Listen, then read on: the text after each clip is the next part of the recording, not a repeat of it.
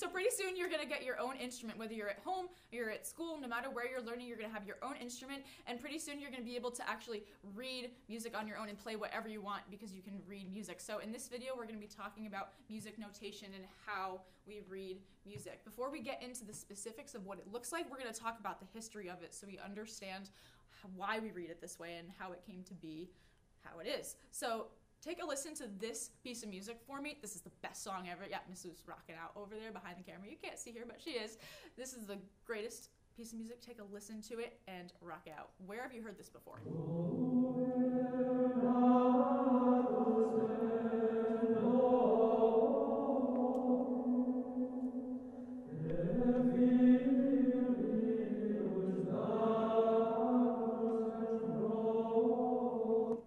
So where have we heard something like that before? You would probably hear something like that in a church. And this piece of music actually comes from 1,000 years ago, the 9th and 10th centuries.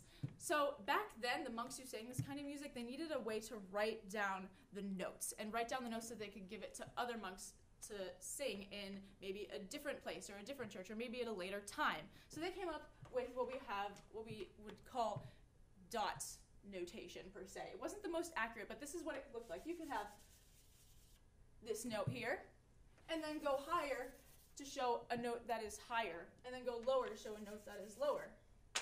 So if a chant or a song sounds a little something like this, ah, ah, ah, it could be written like that.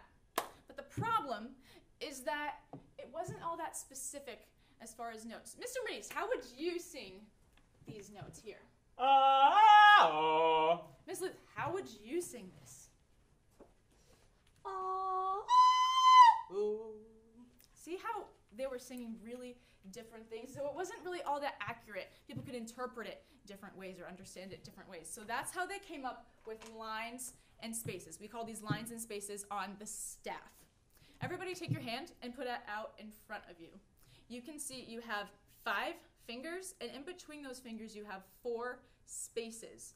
So with that, we can remember that on a staff you have 5 lines and 4 spaces. I'm going to write that on the board so we can see it. So we have a line here, Chuck, and a space, line, space, line, space, line, space, line. So we have these 5 lines and 4 spaces in between those lines. No matter what instrument you play, you are going to be reading notes on these lines and spaces. So it's important for you to be able to decide whether a note is on a line or a space. Let's practice that really quickly. If I could have my flash. Oh, here they are. I put them right behind me. So, is this note on a line or a space? What do you think? Take a second and think about it. So you can see how it's on a line because the line is going right through this note. There's our quarter note, by the way. We talked about this before, just to review. It goes right through the note. So that is on a line.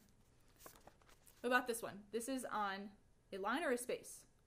It's on a space, see, because it's between these 2 lines. This one is also on a space, right? Because it's between these 2 lines. Let's do 2 more. You can see here it's on a, is it a line or a space? What do you think? It's on a line. See how the line goes right through the note? Let's do 1 more. Is this on a line or a space? Miss Luth, what do you think? It's on a line! It's on a line, right, because the line goes right through the note. So like I said, no matter what instrument you play, you're going to need to know whether a note is on a line or a space.